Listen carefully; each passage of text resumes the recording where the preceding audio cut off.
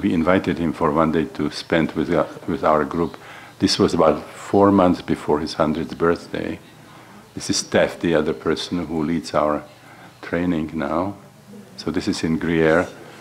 And this is he's now, Hans Ruedi is now giving us, keep close to the mic. Hans Ruedi giving us the tour of his museum. So you can see the size of these images. You will see it later in more detail. I'm holding LSD, My Problem Child, which is his book that he asked me to write a forward to. And this was a panel where, again, Hans Ruedi represented the darkest side, and Albert, at this almost 100 years old, he was still into chemistry, and his main interest was to study how the flowers create all the pigments for these beautiful flowers, and how the butterflies, create chemically the colors of their wings. And he said he sees the hand of creation there. Anybody who thinks that the atoms can do it by themselves, they simply don't know what they are talking about. This, on the right side is Carmen, his Hans Ruedi's wife, and this is in front of his museum in Gruyere, and this was saying goodbye. And then I went back to Basel to celebrate his 100th birthday. So this is when he was 100 years old. And this was official. This was in the Museum of Natural History.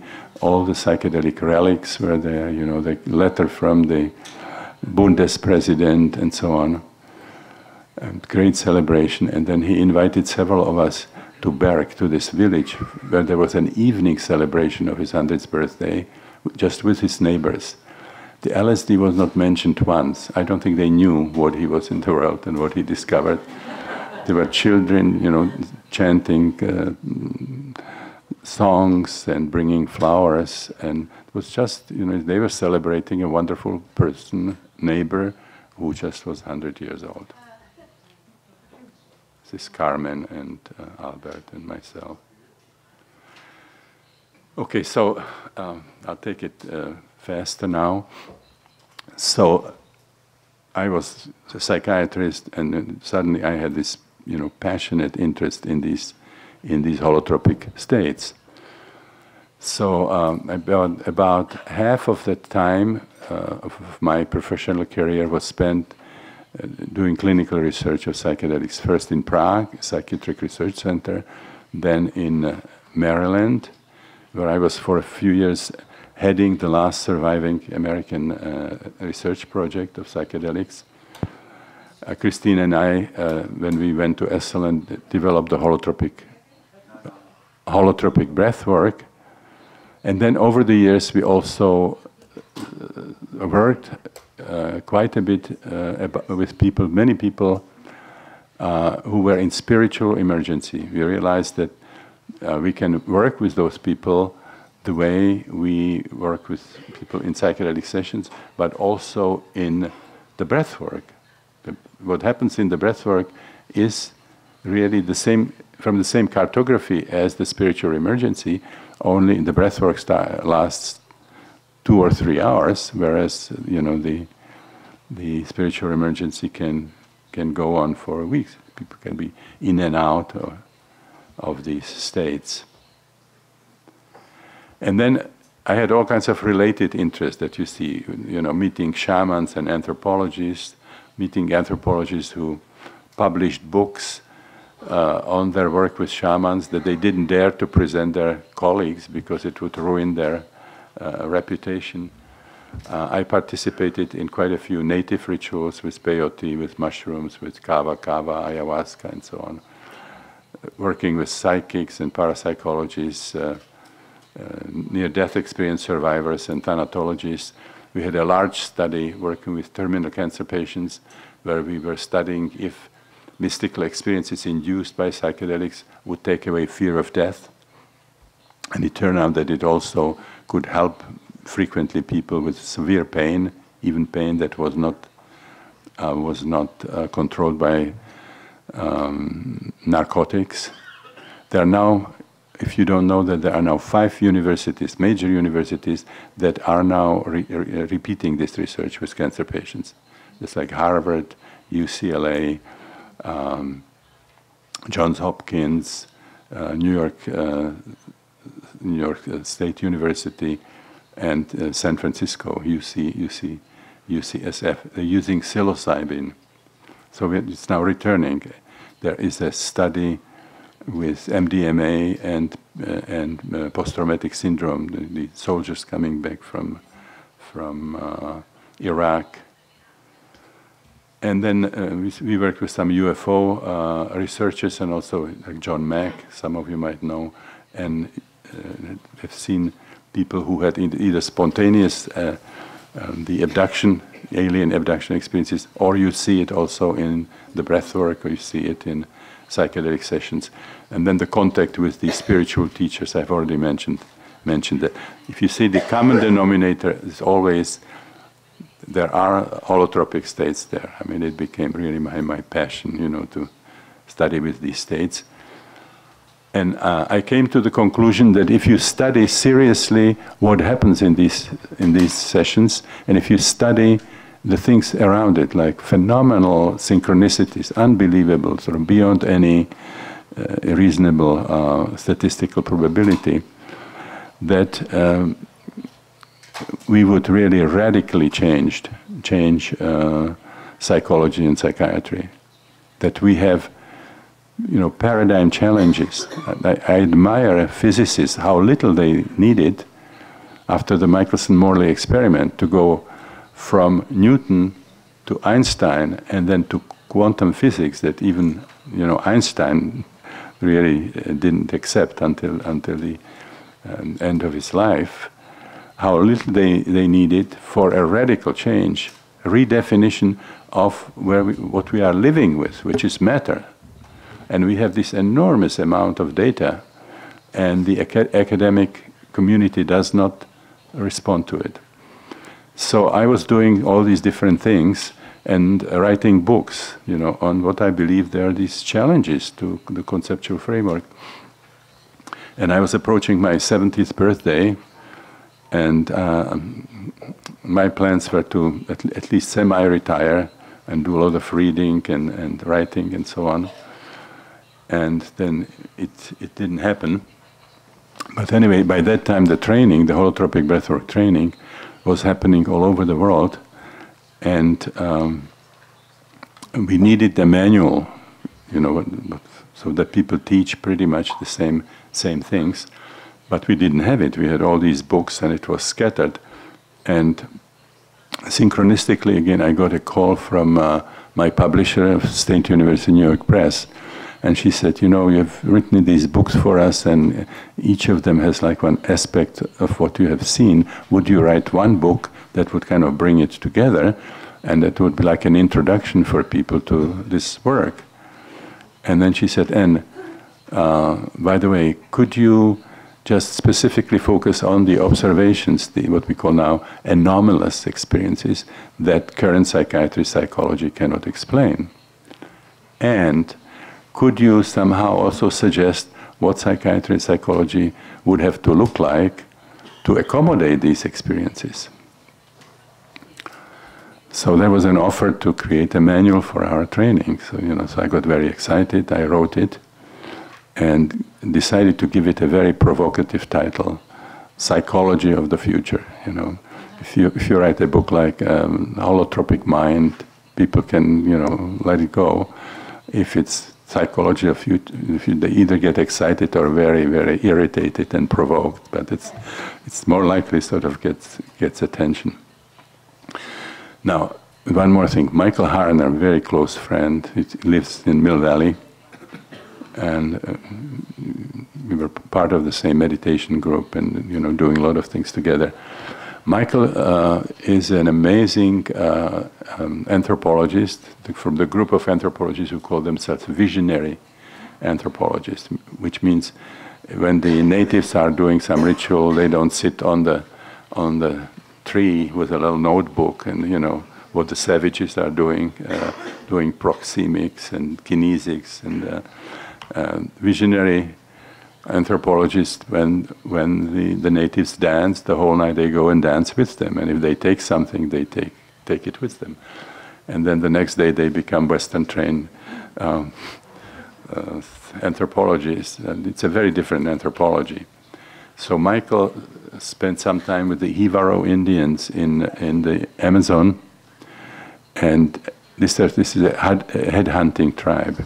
He had the guts to go with 2 shamans to a sacred waterfall and take a mixture of datura and ayahuasca, and it took him several months to get it together, but he became a real shaman and started the foundation for shamanic studies. He wrote a book called The Way of the Shaman, where he talks about the shamanic state of consciousness, and then he looks from this dual perspective of a Western-trained academician and also somebody who underwent shamanic initiation at Western psychology and psychiatry, and says they are biased in 2 different ways.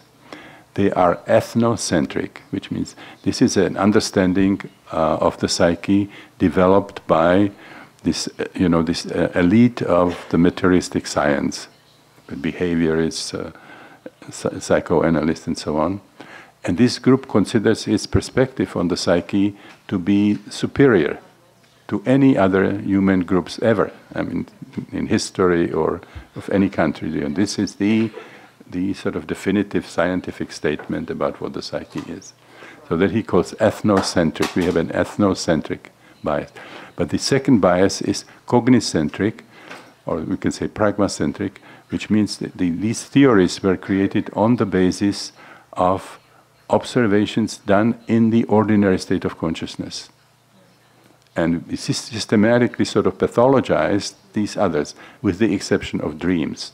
If the dreams don't repeat, and if then there's not too much anxiety, because then even dreams are pathological. But you can have just ordinary dreams and not to get diagnosis for it. Okay. So the question is, what would be now psychiatry, psychology that would not be ethnocentric, would be treating with respect spiritual, ritual life of other cultures, ancient, pre-industrial cultures, and that would not be cognicentric, pragmacentric, which means would incorporate now experiences and observations from non-ordinary states of consciousness. So this, how am I doing with time? 10 minutes I have, okay. So these are the points. This was a request, okay? Now, where do we have to really change our thinking, or if you want to put it stronger, where is current psychiatry and psychology wrong? Okay. It's a long list, as you can see there. The first is the cartography. We have a cartography of the psyche limited to postnatal biography. Freud said the newborn is a tabula rasa. It's a clean slate. There is really nothing there for a psychologist that precedes birth, including birth itself.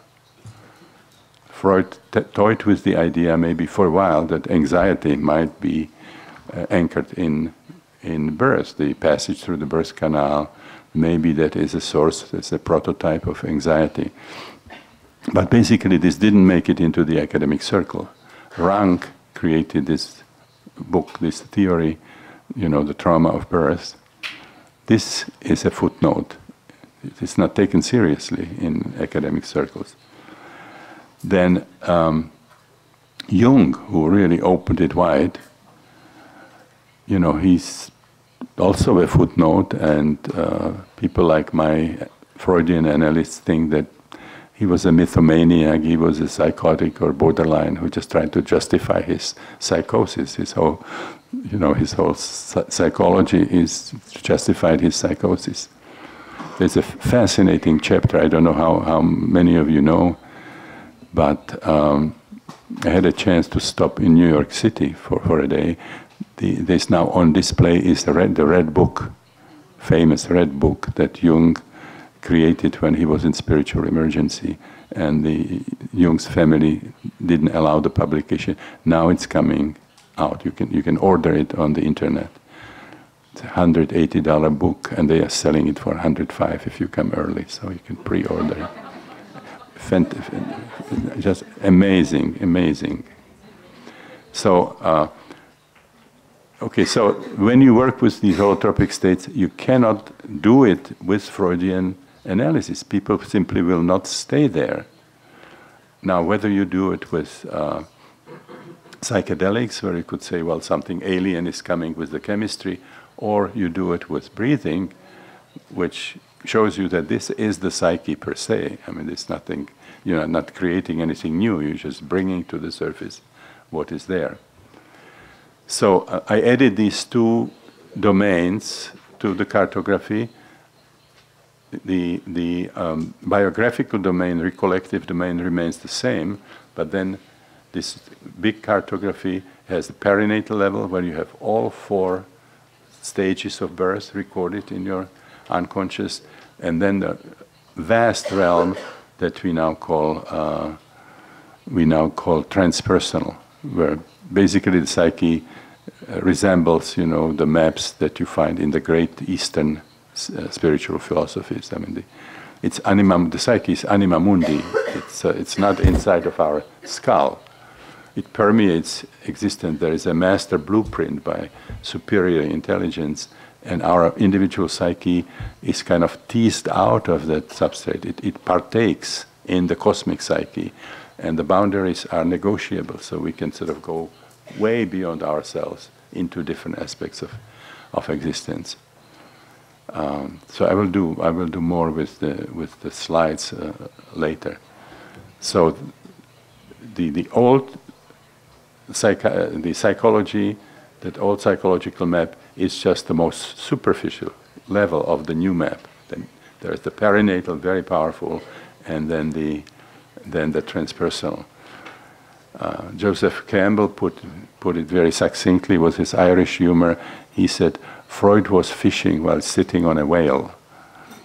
Or if you do the iceberg, when he said what we thought the psyche was is just the top tip of the iceberg, and what psychoanalysis discovered is, the submerged part. You can now say what classical psychoanalysis discovered is barely the tip of the iceberg, and that submerged part remained hidden for Freud and for his followers, with the exception of the renegades. Now, the architecture and emotional psychosomatic disorders. Traditional psychiatry would tell you that if something is not organic, if it's psychogenic, that it started postnatally, and we have the Carl Abraham classification, where you can link different problems to different stages of fixation of the libido and object relationships. There are oral things like addiction, alcoholism, even manic depressive disorder, and then you have obsessive compulsive is an anal fixation, and then you have anxiety and conversion hysteria is a phallic fixation, and so on. If you work with holotropic states, you always find some significant connections to your biography, but it doesn't stay there. You find for the same problem deeper layers on the perinatal level, and then further roots, which could be certainly karmic, which could be ancestral, which could be phylogenetic, and then particularly archetypal. A lot of the what we call psychopathology, on a deepest level, it has a source, as an archetypal source. Now, this looks like really bad news. We thought all we have to do is to go back and clear the stuff from childhood. Now the playground is really big. Now, the good news is that you also discover new, very powerful healing therapeutic mechanisms. For example, reliving your birth and integrating the emotions and the physical feelings, the powerful mechanisms of transformation and healing. And then there are powerful mechanisms on the transpersonal level. You can find that some powerful past life experience can be the source of phobia or the deepest root in asthma, and you get powerful healing in connection with past life experiences. An archetype surfacing, including a demonic archetype, that could be a very powerful healing mechanism. And then the most powerful, of course, having an experience of cosmic unity. If it's properly understood, properly supported, and you don't get into the hands of psychiatrists who would give you a diagnosis and stop it with tranquilizers. Those are amazingly healing experiences. You know, oneness with other people, oneness with nature, oneness with the universe. Mr. Grof, we really have 2 minutes. Okay. Let me see which one. Okay, I'll take the one that has to do with strategy and self-exploration, strategy of therapy and self-exploration. We have many different schools of psychotherapy. Each of them will tell you something different about what are the motivating forces in the psyche, why symptoms develop, what they mean, and each of those schools gives you a different technique that you use with your patient, how you interpret what's coming up. The problem is that the phenomenal lack of agreement. Each school would be different. So you have a problem, you flip a coin, and you choose a school, and you get a different story. What's wrong with you, and what is the scientific way of handling it? And you see, if this were really how to work in psychology, what would have to happen is that the results of these schools would be distributed on a Gaussian curve. Some school would have to have it right or close to right. They would have to get a lot of the results, and the other people are sort of not making good interpretations. And so they would be distributed on those declining parts of this curve. And people who did some study of the efficacy of psychotherapy found out that the differences really are not between the schools, but there are certainly differences inside of the school. Each school has like good therapists and not so good therapists.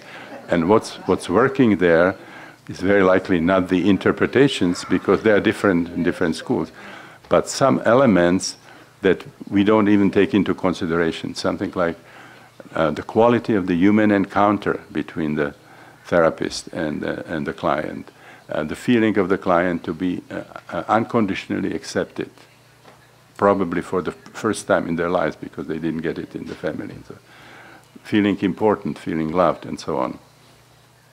So the alternative that you have now in coming from the work with these holotropic states is actually closest to what Jung was doing. You see, for Jung, the psyche is not inside of the skull. The psyche is cosmic, anima mundi, and there's no way the intellect can capture the psyche. The psyche is much bigger. The intellect is a partial function. You cannot understand the psyche of the other person. And they come up with a bag of tricks to fix it. So what can you do? For Jung, it was you create a container. He would use the term from alchemy, hermetic vessel where transfiguration happens. And then you give some method that the conscious ego can communicate with self, with the higher aspect of the client, and the healing comes from within. The healer is inside. It's not a brilliant interpretation. And it happens in a kind of a dialectic exchange using symbolic language. For Jung, it was active imagination. The patient would come and with a dream, and he said, lie down and let the dream continue. And it's happening in statu nascendi, not reporting about. You can do shamanic drumming, you can do work with breathing, you can work with holotropic breath work, or you can work with psychedelics. And then you create that protective environment, and once that happens, the process has its own intelligence, and we become like midwives, we become intelligent supporters of this process. We are not the doers. in therapeutes in Greek is somebody who intelligently participates in the healing process. It's not the fixer, it's not the doer. I'm sorry, this is all I can do in this time. It's a good story.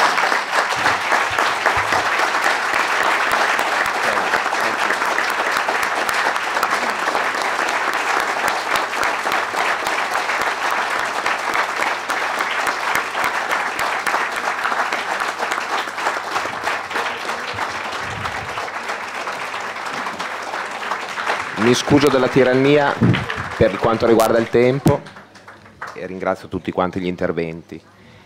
Rubando ancora un pochino di tempo al coffee break, io chiedo se c'è una domanda molto impellente o un'emergenza spirituale che proprio è lì per uscire, insomma, di questo abbiamo tempo, non di più. Posso parlare? È un'emergenza spirituale, la mia in questo momento, perché sono stato già interrotto prima, avrei voluto partecipare già al dibattito precedente, è una condivisione. Mi chiamo Bertali, sono psichiatra e quindi c'era prima una collega che diceva cosa può fare, diciamo, la psichiatria in questo momento istituzionale in una logica di integrazione con il transpersonale. Per mia esperienza diretta, perché lavoro in un centro di salute mentale a Gorizia, molto poco, cioè sono 15 anni che io batto questo sentiero in perfetta, pura solitudine direi, e quindi il tentativo di suggestionare, di contaminare altre persone un approccio di questo tipo è estremamente difficile. È tanto tempo che propongo anche una svolta culturale in questo senso. Il professor Grof, e ringrazio lui, il professor Rosselli, per quanto hanno detto, ha scritto un libro importante che è Psicologia del futuro. Io nel mio piccolo ho scritto da tempo un libro che è Psichiatria come medicina dell'anima, appunto per rilanciare il senso animico, no? In quello che è un percorso di trasformazione psicoterapeutica. Dire all'interno del servizio dove lavoro, guarda che il sintomo è un prezioso alleato da ascoltare, una guida, insomma è un delirio puro, ma io continuo a dirlo. Mettere sotto critica il farmaco è una cosa, soprattutto nelle situazioni psicotiche, veramente un qualcosa di estremamente difficile. Io continuo a portare questa testimonianza. Parte in questo periodo proprio un'iniziativa che è SOS Cervello, campagna di psicofarmaco sociale di psicofarmacovigilanza. Invito questo illustre consesso a dare un contributo fattivo nella diffusione di questi messaggi. Per chiudere, per continuare all'interno dell'istituzione pubblica a portare avanti questo messaggio transpersonale, spirituale, non entro, ovviamente ci intendiamo, penso, in questo contesto, richiede, diciamo, la visione sottile, la presenza interiore forte del guerriero. Questa è una metafora, si parlava adesso di metafora, di simbolo, e da tanto tempo propongo questa metafora del guerriero di psiche. Allora, più guerrieri di psiche lavorano non solamente in società ma anche all'interno delle istituzioni, non parlo solo di istituti sanitari ma anche di scuola per esempio, più riusciremo a entrare in questa logica di cambiamento, di trasformazione epocale. Guerriero di psiche poi è anche colui che si esprime simbolicamente in certi rituali. Questo pomeriggio, mi piace dirlo, tengo un incontro che è il sacro rituale dei guerrieri di psiche, che propongo anche a persone con problematiche psichiatriche importanti, sia individualmente sia di gruppo. Grazie per l'attenzione, spero per la collaborazione nella diffusione di questo messaggio. Okay, just one word. I left here some flyers, just sample flyers on this desk. And there's more in the, on the desk there in the lobby if you are interested. Some of the events that you can participate in.